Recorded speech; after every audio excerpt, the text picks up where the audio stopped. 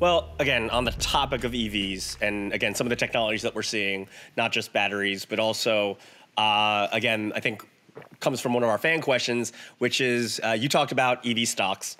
What's your take on what's your take on the year of AV stocks? Again, the concept of autonomous vehicles and related to LiDAR technology.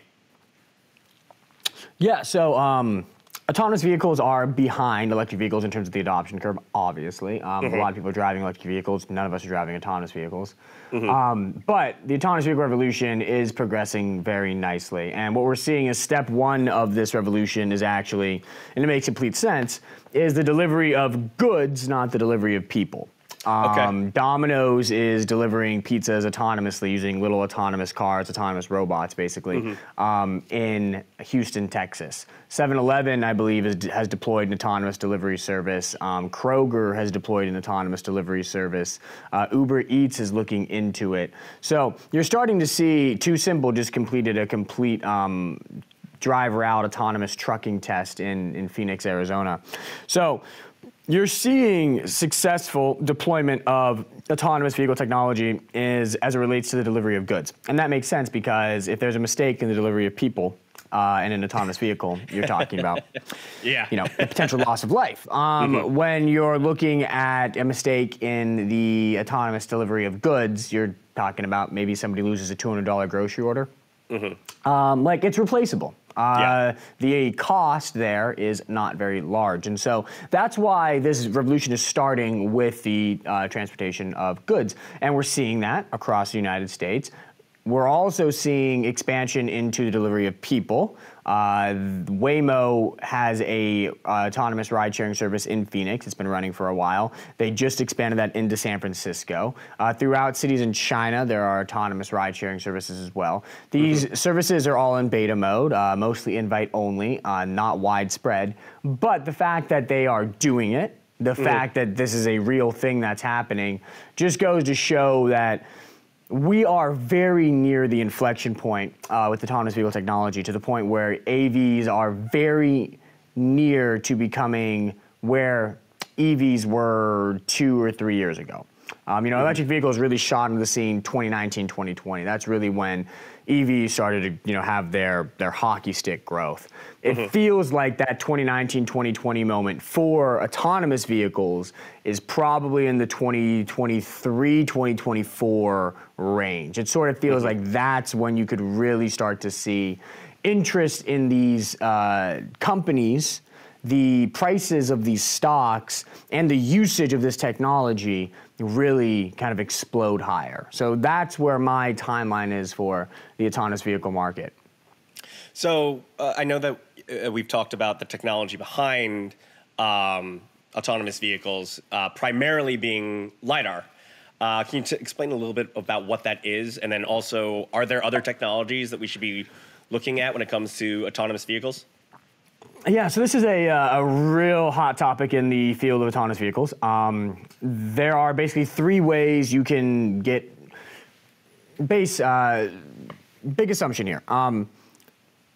The way to get a autonomous car to work, the way to get a car to drive itself effectively and in all situations, is to give the car a human-like ability to see and sense its surroundings. Because if it can do that, then it can react to those surroundings and drive itself in any situation. So there are 3 ways that you can do that. One is through vision. That's a camera. You can put cameras on the car, and the car can use that camera. The camera looks out, fetches computer vision data, feeds it back into the system. Now it can see. The other way, or another way, is LiDAR, which you just talked about, which is essentially light. What this does is it beams in a 360-degree fashion lasers out all over the place.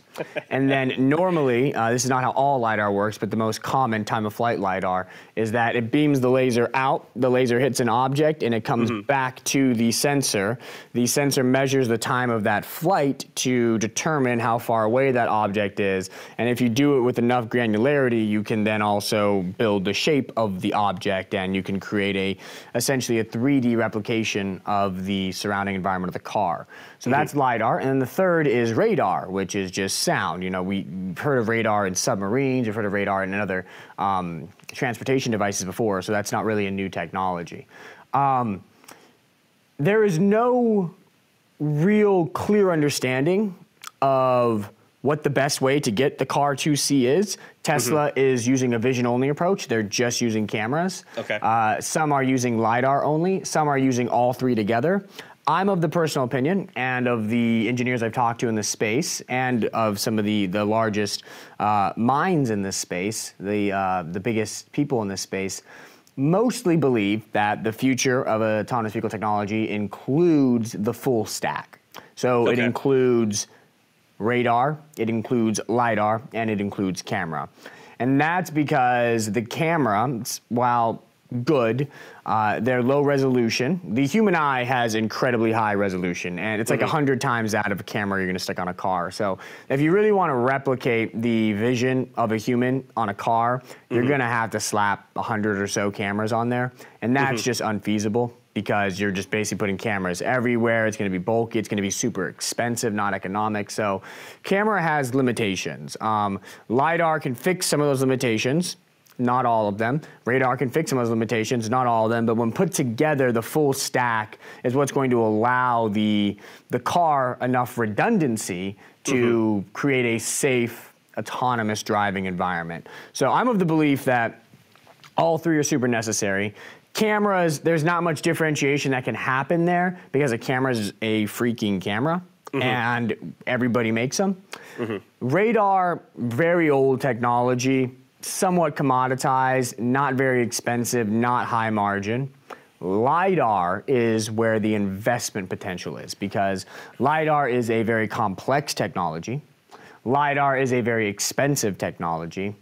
And only very few companies globally have figured out how to cost-effectively manufacture good enough LiDAR to work on cars. Those companies will be able to monopolize the market, sell a lot of those LiDAR sensors at very high margins, and create huge profits. So in my opinion, the best way to play the autonomous vehicle revolution is either to A, buy the autonomous vehicle software companies, which we haven't really talked about, or B, by the LiDAR suppliers. And so that's where a name like Luminar comes in. I think Luminar is a really strong player in this space. And there are some other smaller companies out there, I'm not gonna say their names on this podcast, but that are also very interesting plays on the LiDAR revolution.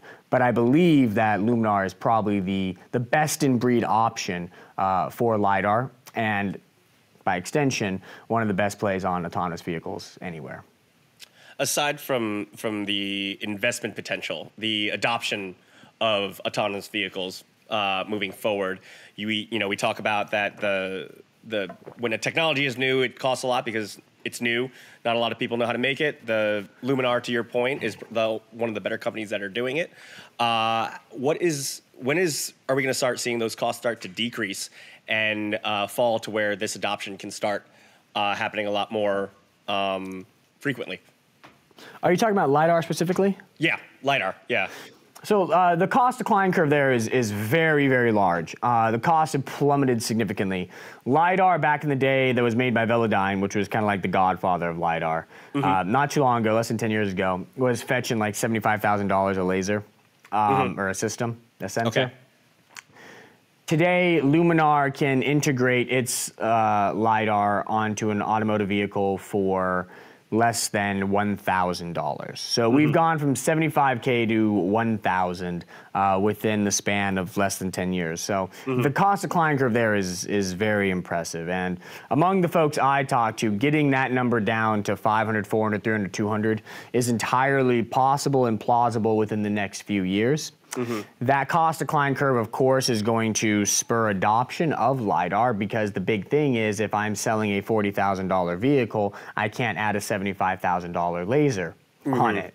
But I can add a $1,000 laser. And I definitely can add a $500 laser or a $200 laser. And you have to remember that there is no number of LiDAR sensors that a car would need to be truly safe in an autonomous vehicle environment, but I think that perhaps the best number is around 3 or 4. So you're going to want to see a car have 3 or 4 LiDAR sensors on it.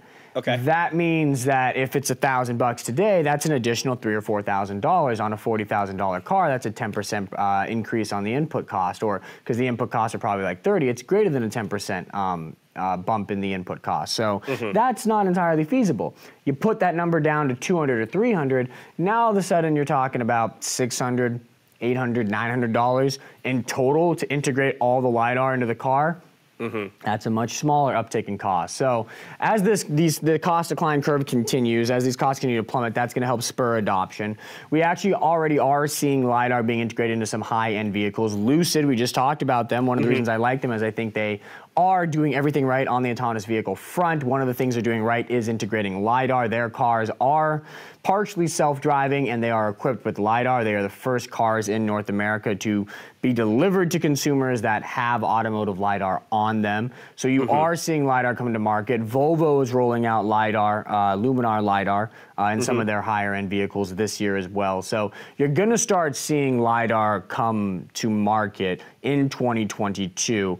Another note here is that TuSimple, we talked about them earlier, they're an autonomous trucking company. They just completed a super impressive, super rare, never been done before test in Phoenix, Arizona, where they had a truck.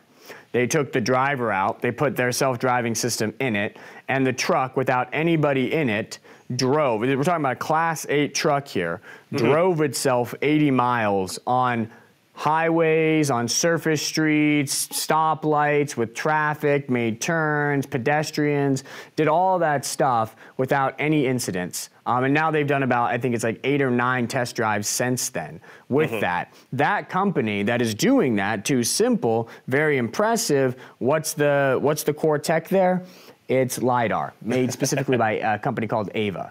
So pretty much all of the successful self-driving stories you've heard of are powered by LiDAR. So you are seeing it in market. That's why 2022 is going to be this sort of like introductory year for LiDAR. And then 2023, I believe, is the blowout year. The year when all of a sudden a lot more things start to have LiDAR. 2024, I think it goes mainstream. So that's why I said, when you asked me earlier what my timeline is here, 23, 24 is when I think this market really starts to hockey stick. 22 is a great time to get in it then, as the market gets introduced to these technologies, starts to get comfortable with them in the real world, and that's when you're gonna start to see some slow and gradual price appreciation before the hockey stick growth in 23, 24. Get in early so you don't miss the hockey stick. That's my 2 cents. Thanks for watching HGI Clips. For the full episode, head on over to our sister channel at Hypergrowth Investing by clicking the link in the description, or listen to the podcast on any of your favorite streaming platforms. We make new episodes every Wednesday, so make sure to check it out and subscribe to never miss any of Luke's Hypergrowth insights.